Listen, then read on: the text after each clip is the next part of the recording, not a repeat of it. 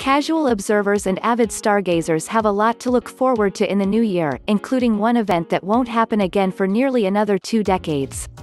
Here are the top astronomy events to mark on your calendar in 2020. 1. Series of supermoons. Date, February to May. Several times a year, the full moon appears slightly bigger than normal in the night sky, an event that in recent years has come to be known as a supermoon.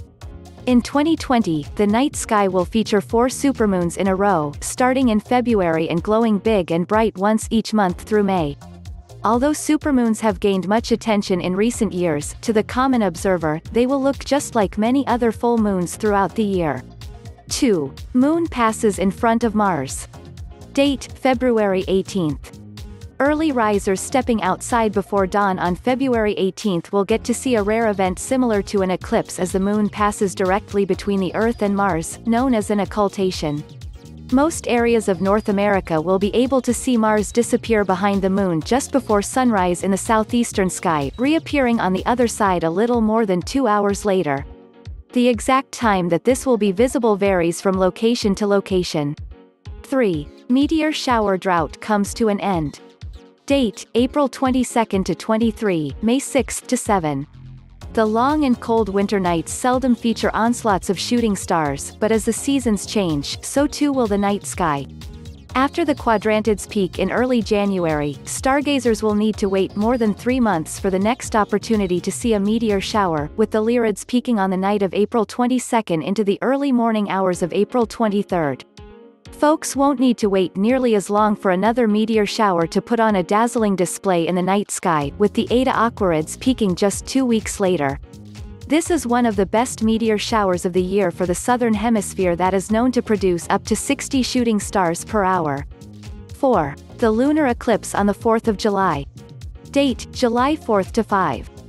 4 penumbral lunar eclipses will be visible across the world in 2020, a type of eclipse where the moon passes through just the outer part of the Earth's shadow. 2 of these lunar eclipses will be visible from North America, but they may be difficult to see unless you look closely. The first of the 2 North American lunar eclipses will take place after the sun sets on July 4. The second will fall shortly after Thanksgiving on the night of November 29 into the early hours of November 30. 5. Jupiter, Saturn to take the spotlight in the summer sky. Date, mid-July. The 2 biggest planets in our solar system will be the main feature in the summer sky as Jupiter and Saturn shine side by side all season long. The middle of July will be the best time of the summer to view the planets, with or without a telescope, as they will both be reaching opposition. This is the point in their orbits where they will be closest to the Earth, making them appear brighter than any other point in the year. Jupiter will reach opposition first on July 14, followed by Saturn on July 20. 6. Perseid meteor shower. Date, August 12 to 13. The Perseid meteor shower is regularly one of the top 3 meteor showers of the year, and the 2020 showing in mid-August will be much better than the one from 2019. Unlike in 2019 when the nearly full moon filled the sky with light, the moon will be in the sky for only the last part of the night, allowing stargazers to see as many as 100 meteors per hour. Perseids are not only numerous, they are beautiful. Most of the meteors leave a glittering trail as they pass, AccuWeather astronomy blogger Dave Samuel said. They are multi-colored and many are bright. 7. Blue moon to glow in Halloween sky. When, October 31.